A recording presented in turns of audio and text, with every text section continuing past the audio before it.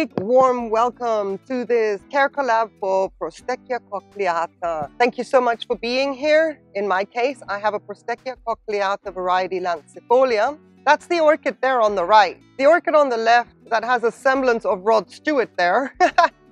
We call that orchid Cousin It here at Ninja Orchids. If it's the first time for you to see and watch my channel or any of my videos, welcome as well. But that would be Cousin It, and I thought it would be an opportune time to bring him into the fold because these two orchids have never met each other, even though they've been in my collection the same time. And Cousin It gets a little bit curious, especially around the fall and winter time, because that is when he is happiest. He is maturing all his new growths, and then he shows up and wants to present himself, introduce himself, be in the viewfinder. But I'm not only joined by Maxillaria variabilis on the left, Cousin It, I'm also joined in this CareCollab today by Orchids 365, Plants and Other Things, and Rogers Orchids, who will also be showing their Prosthechea cochleata. As I mentioned, I have a Prosthechea cochleata variety lancifolia, and what I actually wanted was the Prosthechea lancifolium. That is what it said on the tag, that is what it said in the shop, and that is not what I got, so I was a little bit disappointed. You know, sometimes when you buy something you look forward to because that is the bloom you wanted, and it turns out it was a Prosthechea cochleata, and thankfully it got identified as a variety lancifolia, so I can see where they made the mistake, but they're not the same. You know, a cochleata variety lancifolia has other attributes in the bloom, but it is not a lancifolium bloom, which has a likeness that leans more towards a Prismata carpa, which I will show you as a comparison. So when I show you the images of when my cochleata was in bloom, you will be able to see how the two differ. It does make a difference to me if I'm getting a cochleata or a lancifolium. Anyway, needless to say, look at this orchid. She's absolutely bonkers. So let's get in a little bit closer. She is a thirsty orchid. I'm here in southern Spain, and I have to tell you, this orchid, since she's been with me, she has been repotted every single year, and that is from 2018. January 2018 is when I got her, and she was just a little back division of a mature bulb and a new growth. Nothing exciting to say about the orchid when she arrived, but my goodness, this one is a happy grower. So if you're thinking about getting Prosthechea cochleata, I'm going to tell you now, you will not be disappointed because it is so vigorous. Even as a species, it is vigorous, which is wonderful.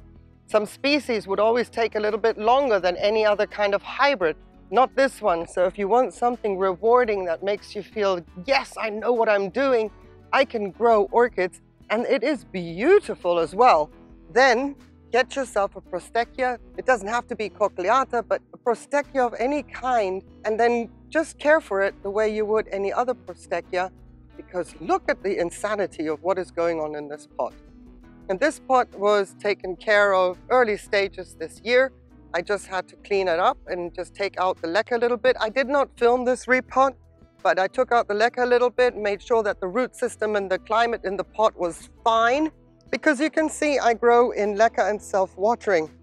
So this reservoir right now is super full, because while I'm talking about her and showing her to you, I thought I might as well give her a little bit of a silicone soak, because this orchid is prone to mealybugs. My goodness, lush green leaves, young, beautiful spring green leaves. Mealybugs are like, I'm having me some of this. And I'm like, oh, no, you're not. And silicone also strengthens the cell walls, especially when it comes to inorganic growing, where everything is super neutral. There's nothing in the media at all that the orchid can draw from. I provide all that to the best of my ability. And you can see how she has lost leaves in the back. And that will happen in my climate, especially when it is hot and dry. I get super hot winds here, and then my humidity can drop down to 30% for most part of the year from April through to September. Now we are in September. I've had this year amazing humidity in August, absolutely unheard of, an average of 70% humidity for several extended weeks, which was deluxe for me. But the norm is 30% humidity. And then of course, it is very difficult for the evaporation and transpiration through the leaves for me to keep up. And in my case, they will drop the leaves. But you can see the pseudobulbs are still very, very happy in the back and create great structures. So in future, if I want to divide this orchid, I can easily propagate by these back pseudobulbs because of the vigor of this orchid. I mean, it's absolutely insane. You can see here that I've had 3 spikes this year. Last year I had 2, so we're doing really well. And these have bloomed out. They're right here, sorry. These bloomed out back in June. And I don't cut my spikes, even if they're spent, until they brown up. And it's holding on to the spikes. I'm like, okay, if that's what you want to do, go ahead, be my guest. As long as you're green, you're fine. I'm not going to interfere by cutting them off, even though it looks maybe aesthetically a little bit unpleasant, but it doesn't bother me. Now you can see one dry leaf tip that is very low humidity at some point, but that's okay. The rest this year have grown absolutely beautifully. And then there's a bit of sunburn in the back because she lives permanently with me on my shelf, whether she's in bloom or not, and the south-facing part of my patio, which is called the blooming alley. So I move her up or down depending on the angle of the sun, which in July and August is at its highest in the sky. So she has super bright light, but not direct sun. As you can see, direct sun here in southern Spain will do some damage relatively quickly if there is no airflow. However, right now, I am still fertilizing full throttle at 300 parts per million because she is chucking out 4 new growths. 5 actually. 1, 2, 3, 4, 5. What a show it's going to be next year. So she has been getting fertilizer since May when her spikes started to form. They form relatively quickly and then they do bloom out quite fast as well.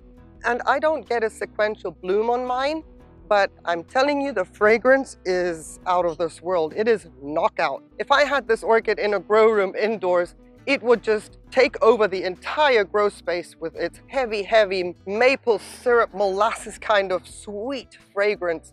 It is so intense.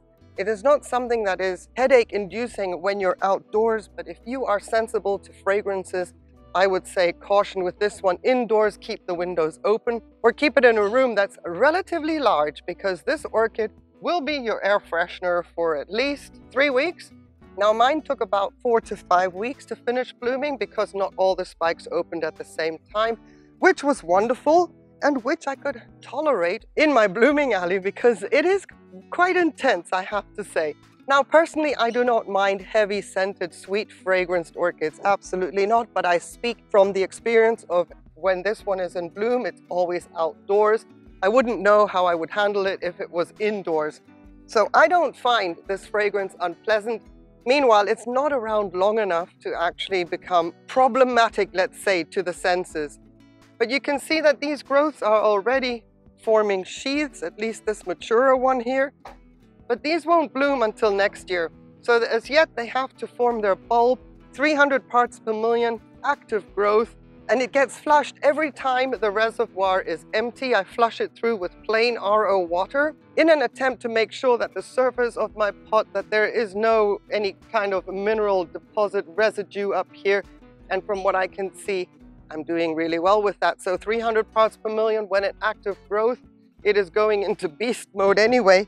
It is hungry and it is thirsty. Right now, I have to fill up the reservoir almost twice a week. It's almost behaving like a catasetinase.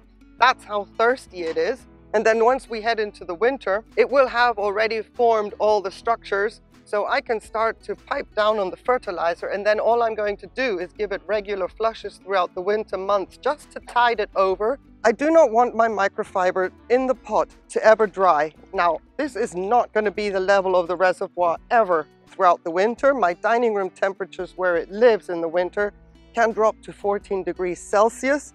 Not so good when growing in Leca because of the evaporative cooling. So I never really have my water reservoir full in the winter, but I will always maintain the dampness of the microfiber by flushing through the pot ever so often.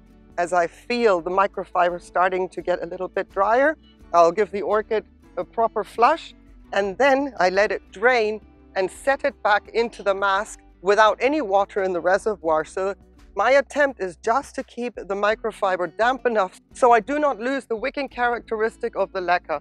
It is only in leca. Now, as this orchid grows, and if I pot her up again next year into the next size up, I'm going to contemplate giving it even more water retentive media, because the bigger the orchid gets, the needier it's going to be regarding its care. It's going to want more water, more fertilizer, more often, more regular. So what I would probably do is bump it up, and whatever the root system tells me when the time comes, if I need to do a cleanup for all the aeration and re-establish a proper healthy climate in the pot, I will then use small leca for this orchid, because I may not be able to keep up with the watering with 5 new growths next year, plus the heat. So keep that in mind when you have a very vigorous orchid. As it gets bigger and bigger and bigger, and this one is a very vigorous orchid, then the needs and the demands are going to change, and possibly further down the line, a mixed leca setup in the pot might not be adequate for the next growth season, and we would have to compensate for that. And in my case, I would just fill up it around with small leca. But my goodness, what an orchid, I tell you. Apart from the mealybugs, which I treat very, very regularly with garlic alcohol, but it's doing fine. The nicks that you see in the back here on this back bulb, this is one of the first bulbs that I got it with. Let me see if, there we go. You can see some bites or nicks. Those aren't actually bites. That is from it falling off a shelf that came out of the wall because I had hung some tolumnias along the ledge of that shelf, and the shelf released itself from the wall, including my cochleata here, and the leca punctured holes into the oldest pseudobulb. So that looks like it's been lunch for a pest, but it hasn't. But you can see this bulb is 3 years old.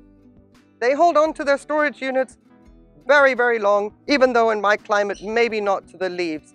But let's see for 2022 what this orchid has in store. All I can say is if you're contemplating one, if you have one, know that it is extremely thirsty. Know that it wants a lot of water, a lot of fertilizer in active growth, and then give it a rest when it's finished its growth prior to it blooming. There's no need to fertilize. Keep the pot climate healthy with a lot of fresh water in intervals. And then when the spikes start to show through the sheaths, start with a fertilizer again, because they are very, very energy consuming, and the new growths actually start already to swell at the base while the orchid is already in bloom. So it requires a lot of fertilizer. And then just keep it going until it goes into some kind of a rest stage before the whole cycle starts again. I must say I have gotten over my initial disappointment that it is a cochleata. Well, what can you do? There are reasons that certain plants come into your life. I guess this one, there was the reason that it is simple, it is vigorous, it is fragrant, certain factors that I really appreciate in a characteristic of an orchid. And to me, it is fuss-free, bar some mealybugs here or there. Despite being such a vigorous orchid, of course, there's always an interest that you can be repotting an orchid and it's a bad time of year. We are heading into fall. One wouldn't actually say this is a good time for repotting. But with orchids, it's a different story. If an orchid needs to be repotted, any orchid should be repotted when new roots grow, no matter the time of year. So if you're wondering about this orchid, well, we can just look at the structures, the new growths, how far up they are, and have a look, see how they compare with the old bulbs. But if we look into the pot, we can see that now would be a great time if this orchid were in need of a repot.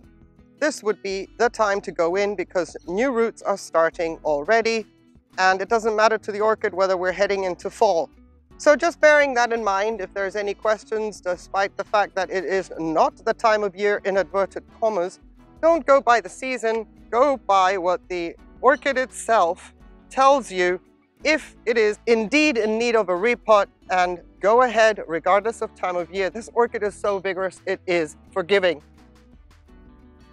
I just want to once more say thank you so much to Orchids 365. Plants and Other Things, and Rogers Orchids. I also want to apologize for any noise pollution you might have heard in the background that I couldn't edit out. I don't know what is going on beyond the hedge. I don't even dare look, but it is noisy. So I do apologize for that if that filtered through. But let me say thank you to you who watched the video, who listened to me. If you have any questions, if I didn't circle back around anything regarding this orchid, I'll be very happy to elaborate further if there's anything I might have missed.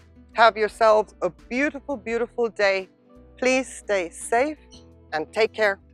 Bye.